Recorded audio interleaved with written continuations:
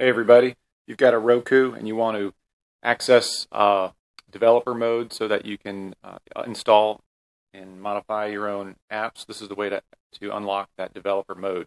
So get your remote and go to the home screen and do this series of button sequences. I'll show you here. So you're going to want to do home 3 times. 1, 2, 3. Up twice. Up, up, right, left, right, left, right. Okay. Again, that's home 3 times, up twice, right, left, right, left, right. You'll get to this screen. You want to write down these 2 things. The username, Roku Dev. That's going to be your username to log in. Then you're going to want to write down that URL. That'll be what you put in your browser on the computer when you're on the same network as your Roku. Now go ahead and hit installer, and it's also going to ask you for a password to set up a password. I've already done it, so it's not going to ask me, but it'll be after you do this or when it reboots. So go ahead and set a password, and you'll use that in conjunction with the Roku Dev as your username and login. So I'll go ahead and do this, and then we'll get back to you.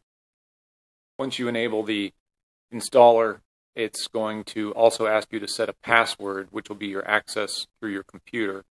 I've already done that and set it up, so it's not going to prompt me to do it this time, but you'll see a screen that looks like this. Set a password, and remember that, and that goes with your username, which is the Roku Dev that you saw earlier. And it's going to prompt you to restart. Say yes. Okay, now that you've rebooted, you should be back to your home screen. You need to go back into the same mode again. So home, home, home, up, up, right, left, right, left, right.